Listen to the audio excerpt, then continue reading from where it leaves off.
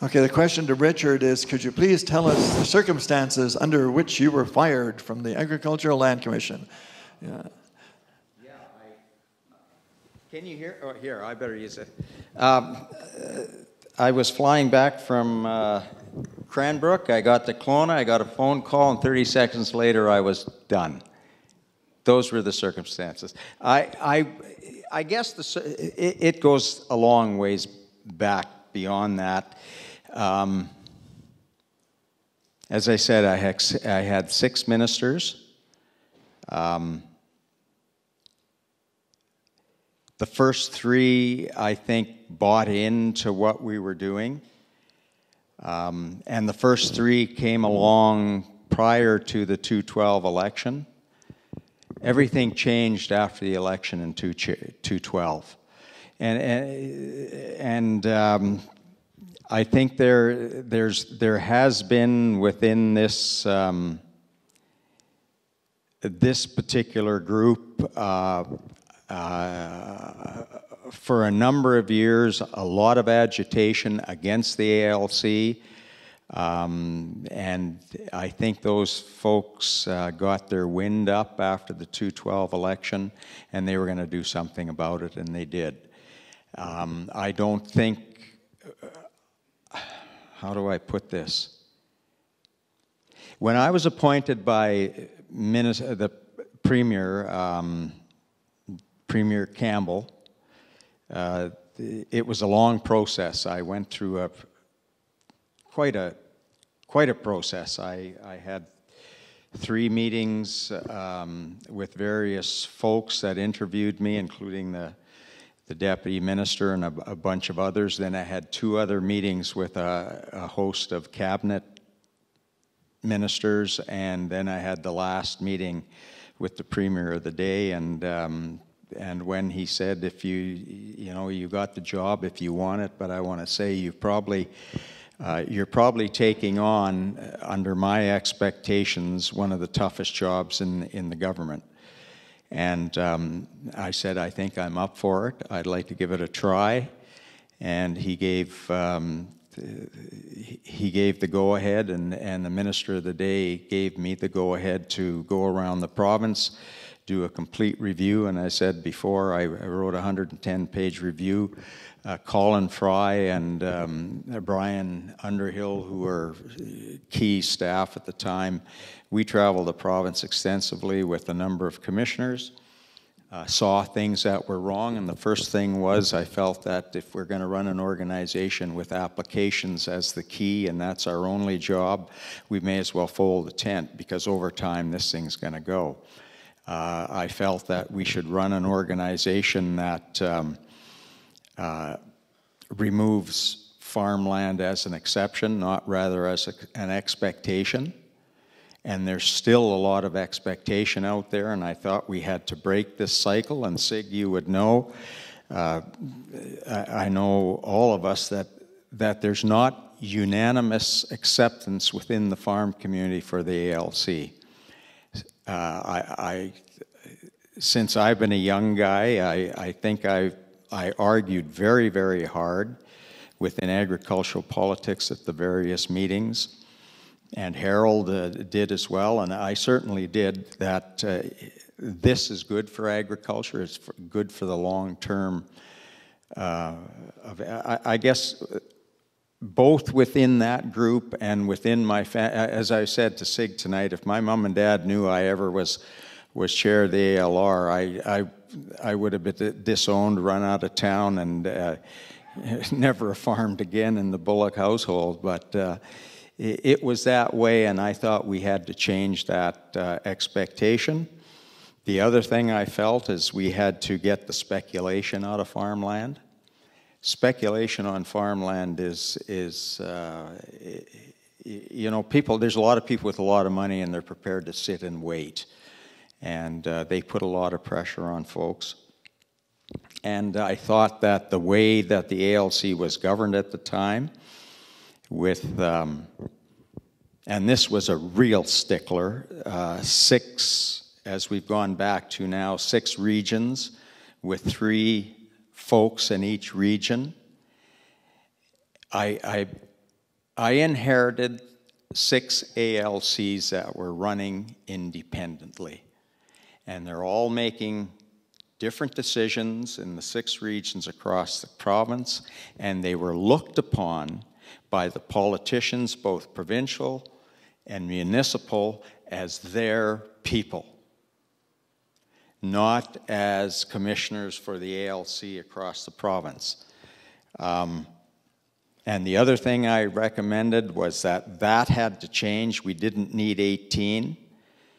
I had a budget of $1.9 million, which sounds like a lot, it's bugger all. I had 18 commissioners plus a chair, that's 19 of us, and I had 17 and a half staff. I never did meet the half staff, and I'm still looking for that one. But that's what we had. We had more governance than we had actually people working. I'm giving you what I think the litany was. Then I was struck to get a CEO. And I said, okay, if I get a CEO, given what I think the expectations are for salary benefits, I'm looking at $200,000. That's 10% of my budget. I don't have it. I don't need a CEO. What the hell do you need a CEO for? I've got perfectly good people here. We're running the organization. And I ran up against a lot of problems there. But the first 3 ministers in the first regime that I worked for were all on side. And I'll name them.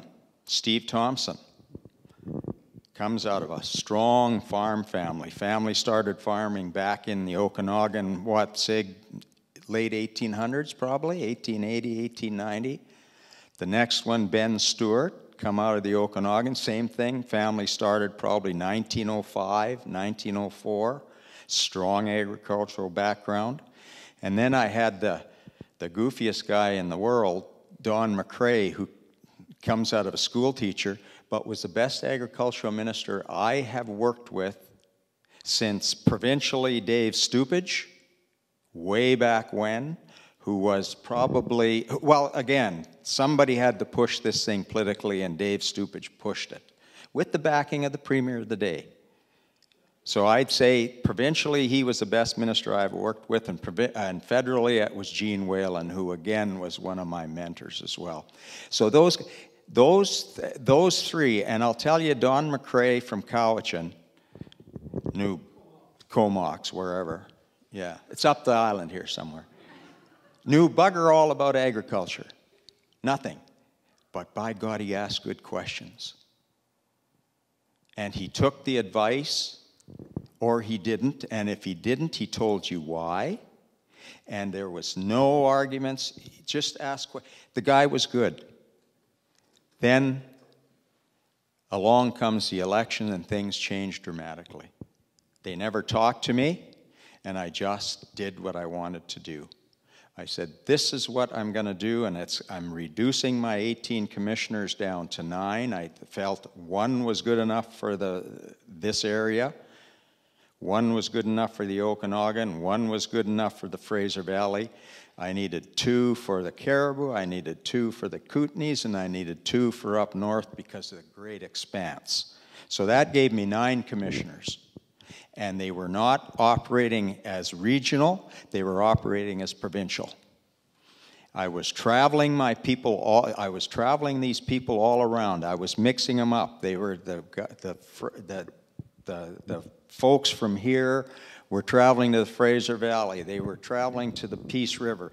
My commissioners had the broad view of agriculture in this province, and frankly, they knew the business, and it doesn't matter where the hell you're from, the decision on the ALC is based on your legislation, not on the political whims of either the municipality or the provincial government. And that pissed them off. And it really pissed off the North. And it really pissed off one of my agricultural ministers up there, who then winds up one day at an application hearing, and it's all public. This is, you can go on the website and find this one. Puts his arms around the applicant and starts walking off. And here we are with my commissioners, and I'm running an organization that is part of the judicial system. This is not a willy-nilly organization. My commissioners are like judges, and they've got to be treated that way. And I gave them hell. We wrote a report. I took on the mayor who also showed up of Fort St. John, and the minister of the day, or became the minister of the day, and of course it ruffled some feathers. But the ALC and organizations like that are creatures of government.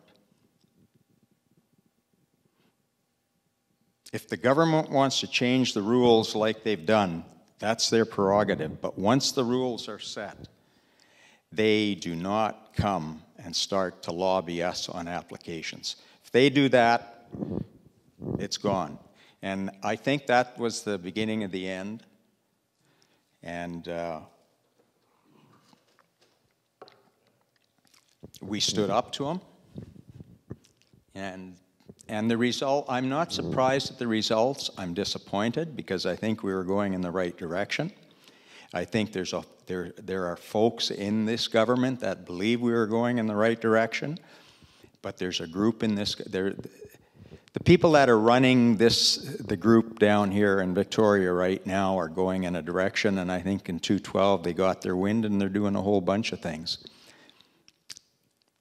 And my concern is beyond farmland. My concern is we're digging up the country, we're damming up the country, we're drilling up the country, and we're not respecting the country, and that bothers me to no hell.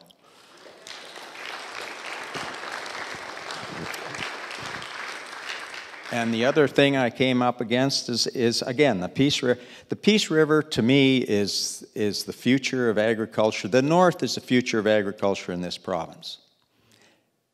Figure in climate change, along with the soils. As we discussed, Harold Noah, we discussed last night, I spend a lot of time up north because I think that's where the future is. And I'm not talking tomorrow or the next day. I'm talking 50, 75, 100 years from now. And our job at the ALC is to look that far ahead, if not farther. And when I look back and I look at my career, which has been close to 50-some years now, that's not a very long time. You know, I was just young folks like these not long ago, right, Sig? Yeah.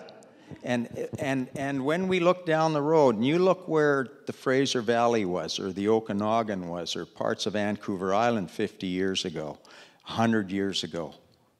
100 years ago, there were barely any people here. Now look what it is. And we go north. You know, north, that Peace River area, Harold, what he was talking about, I'm up in the Fort Nelson. We've got frontiers still in this province. And those frontiers have to be protected.